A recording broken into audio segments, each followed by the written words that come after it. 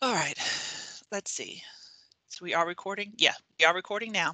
Okay, so yesterday we talked about the three types of diversity. Today we're going to talk about the fourth. The first is species diversity, the kinds and varieties of animals. Then we talked about genetic diversity, how broad the gene pool is, so that if something bad happens, you can recover. Then we talked about the ecosystem diversity, meaning that every organism has a habitat, place to live that gives them the things they need. Those were the first three we talked about yesterday. Today we're going to talk about the fourth one is functional diversity, and that has a lot to do with what we learned in last chapter. Looking here, right here at this first bullet, the fourth component of biodiversity is functional diversity. It's the variety of processes like energy flow and matter cycling that occur within the ecosystems. That's what we learned last chapter. Take a look. This looks familiar, doesn't it? We learned about energy flow going from the sun through the plants and the consumers, eventually to the decomposers and back again. Okay, the flow of energy, and then the matter cycling, the decomposers who put the carbon and the nitrogen and the phosphorus back into the ecosystem for the next generations to use. That's the matter cycling. Okay, that's the stuff we learned in last chapter, and those are the main parts of functional diversity. So the component of diversity generally concerns the variety of ecological roles that organisms play in their communities, and they impact the roles that they have on the overall ecosystem. For example, look at this 1, 2, 3. For example, the examples of functional diversity. Where the organism fits in its food chain or web. Is it a producer or an herbivore or a carnivore? What is it feeding strategy? Is it omnivore, carnivore, and is it primary, secondary, tertiary? That was primary, secondary, tertiary is the first one. Omnivore, carnivore, herbivore is the second one. And the third one here, how does this behavior affect the chemical and physical conditions in the environment? Now that sounds kind of weird. How does this animal's organism's behavior affect the chemical and physical conditions in the environment? That brings us to the detritivores. The detritivores are affecting the chemical conditions of the environment because they're taking the carbon from the first generation and getting it ready for the next. Okay, they're affecting the chemical conditions of the environment. They're affecting the physical conditions of the environment when they're getting rid of all the dead bodies, or other organisms like prairie dogs or beavers who are changing the physical conditions of their environment. Prairie dogs digging holes and tunnels everywhere, and beavers cutting down trees and creating wet places. So they affect the physical conditions. So these are this is functional diversity. Now, what we're trying to get into here is this first bullet here. More than one species can share the same function. Okay, like when two animals that are grazers share the same feeding strategy. Think about the savannas. You have giraffes and you have zebras and you have wildebeest. They are all grazers. Okay, so if an ecosystem has a whole bunch of species that share the same functional traits, that ecosystem will be better able to withstand some species loss without losing functionality. The whole part of this is keeping the ecosystem functioning, keeping the ecosystem functioning, keeping it working, keeping it safe, helping it bounce back if something bad happens. If something happens to, say, one of the grazers on the savanna, say some bad disease kills off a whole bunch of the zebras, you still have the wildebeest and the giraffes to handle the grazing. Okay, so that's good functional diversity.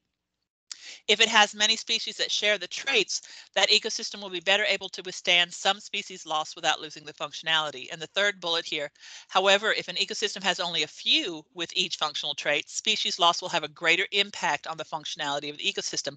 The ecosystem will tank, it will break down if you don't have enough diversity. Look at my pictures here. So we have here on this bottom row here on this one, we have great diversity with the plants, but the herbivores, there's only this one kind, and the predators is this wasp eats this caterpillar. That's all we've got. We don't have anything else. And the caterpillar is going to eat this kind of grass, but there's nothing else to eat the trees and the bushes. All right, looking at this next one, we just have grass, and that's what the caterpillar's eating. Okay, the rabbits and the deers, that's not their favorite thing. That's not what they always eat.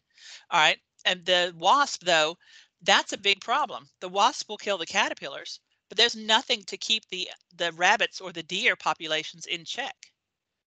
Look at this third one. We've got the single kind of grass again, just this one herbivore, and we have all these different types of predators on top. These single caterpillars are not going to be enough to keep this many predators running. Okay, so in any one of these examples, the population is off. Okay, but if we took these gray ones up the middle, Okay, we took these gray ones up the middle and put them together in a single ecosystem. That would be a nice, diverse ecosystem. You have a bunch of different producers, a bunch of different herbivores, and a bunch of different predators. So the more biologically diverse the ecosystem is, the more stable it is and the more productive. Okay. So that's the whole point, is we want a good, strong ecosystem. So with a greater variety of producer species, the ecosystem will produce more plant biomass. A lot of times when we say in ecology, we say plants are king. So the more plant biomass you can have, you'll have more herbivores and therefore more predators. All right. So let's think this. Let me flip on our chat box right here.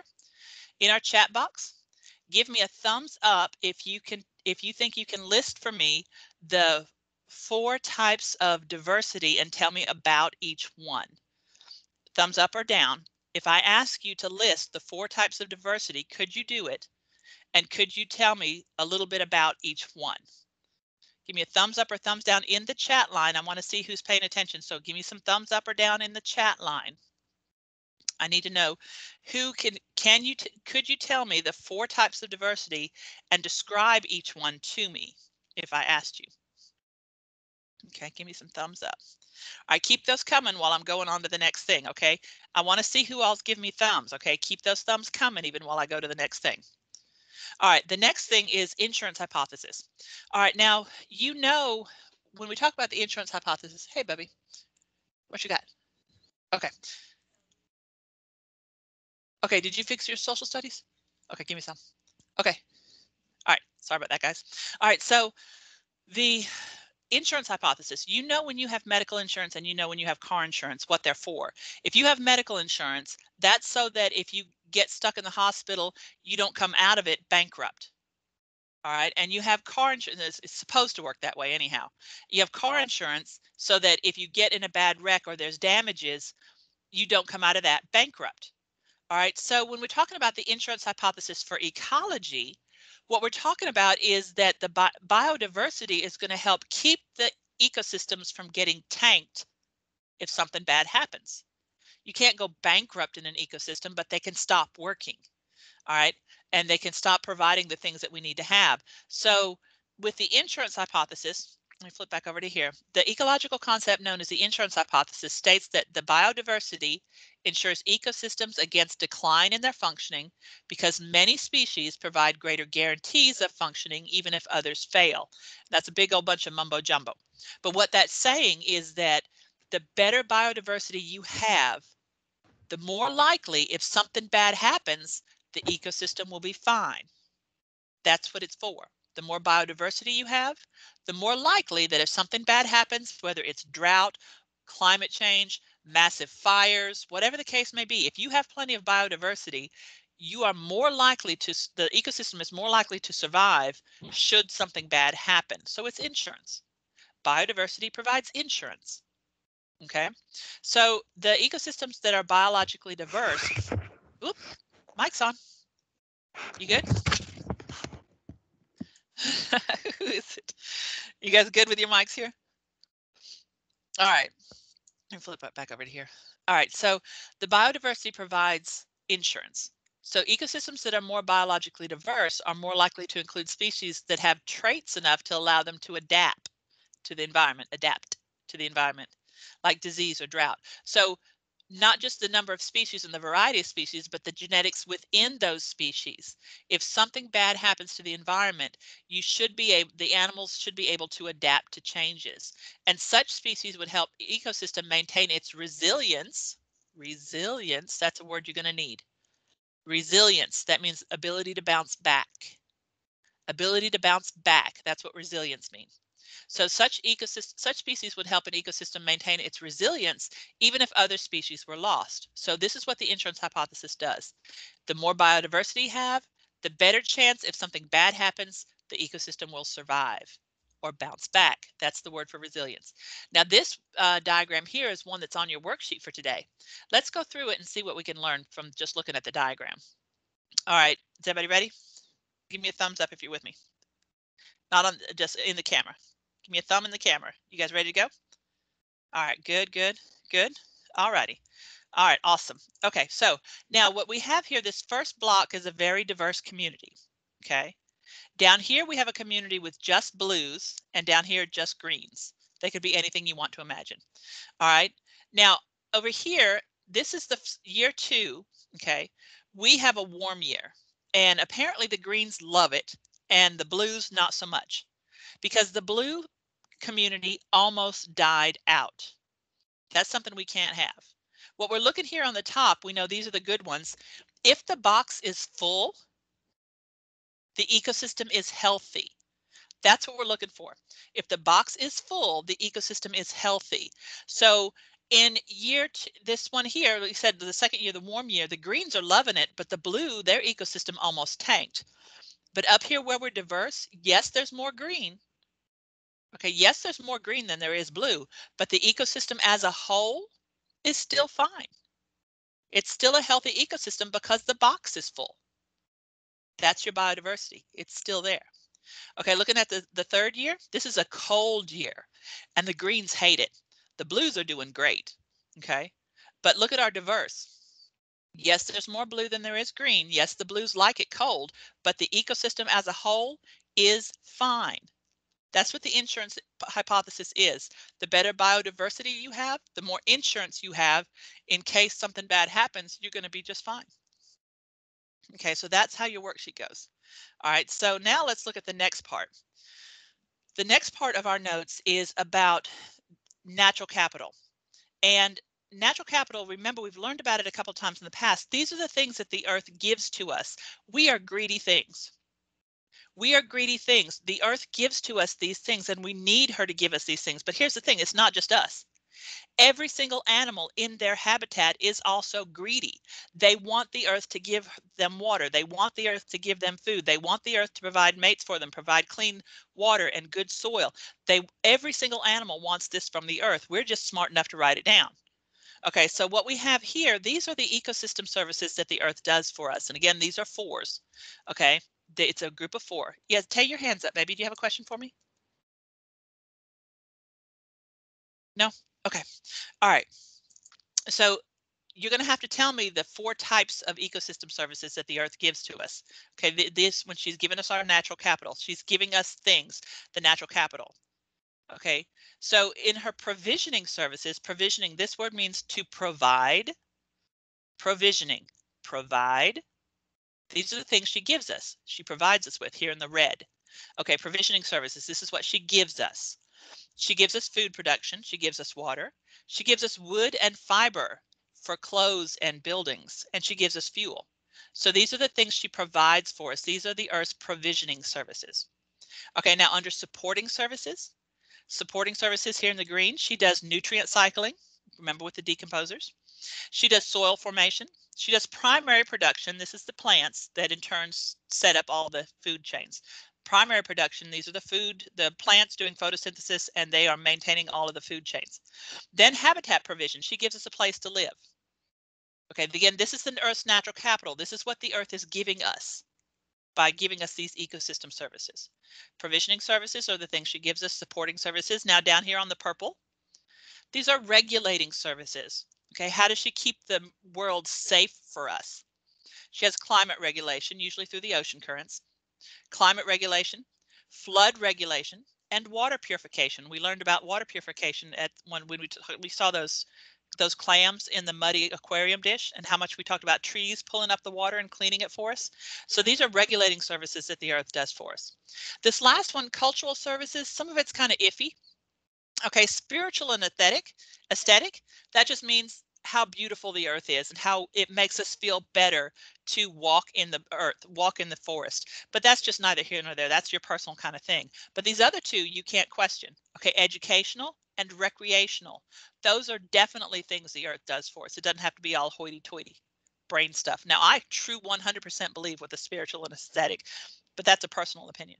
Okay, the other 2 you can't question, educational and recreational. So these 4 things here, these are the ecosystem services that the earth provides that give us natural capital, the things that she does. So now here's where we bring it back to the biodiversity. Biodiversity is vital to maintaining this natural capital. The earth can't give us these things unless we have good biodiversity. The earth can't give us these things unless we have good biodiversity. This helps keeps the humans alive and supports our economies. Okay, humans, we have economies, right? We need this natural capital in order to support our economies, to keep them going. So with the aid of technology, humans can tap into the Earth's biodiversity to develop resources such as food and medicine, building materials and fuel. So the stuff that makes us humans, we have to have from the Earth. The only way to have it from the Earth is to maintain the biodiversity. We need stuff like materials, like food and fuel and fiber. We need regulating climate, waste, and pollination. We need supporting processes like water purification and nutrient cycling. And then we need opportunities for the enjoyment of the beautiful outdoors. Biodiversity is going to make sure that the earth can give us those things. Biodiversity also supports the natural ecosystem services like air and water purification, renewal of topsoil, decomposition of waste, and pollination. These natural services would be extremely difficult to replicate if they ceased to exist. Yes, we can filter water. Yes, we can renew our topsoil. Yes, we can decompose our wastes. However, the earth does it much better than we do. Okay, we could do this stuff if we have to, but the earth does it so much better than we do. And the earth will only continue to do this for us if we maintain the biodiversity. Okay, so the Earth's variety of genetic information, species, and ecosystem also provide raw materials for the evolution of new species. Even before we started messing with stuff, ecosystems change all the time. Ecosystems change all the time. So that's even before we mess with stuff. So ensuring that there's enough genetic diversity, the species can adapt to the changes. And we'll have evolution of new species if you give it enough time to run through. The third part of our chapter is um, evolution and speciation. So we'll talk, I mean, extinction and speciation. So we'll talk about how um, these biodiversity allows for the continuation and change of life when the ecosystems change. Okay.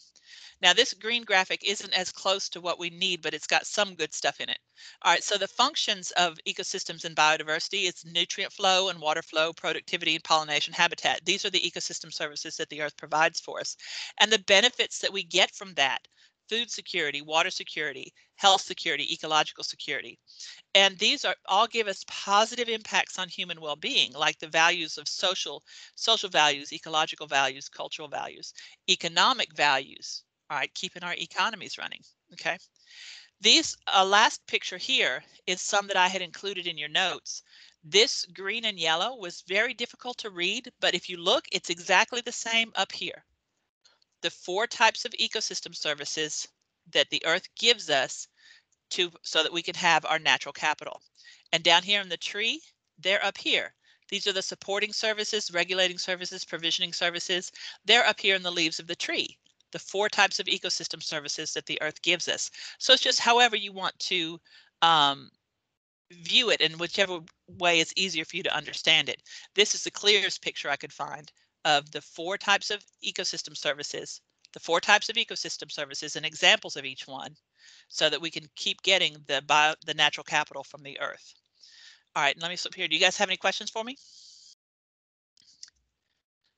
All right, I asked you guys when we first came in to open up today's worksheet. Let me pull it up here. All right, this is the worksheet is biodiversity and the insurance hypothesis. This is the same graphic we just had in our notes.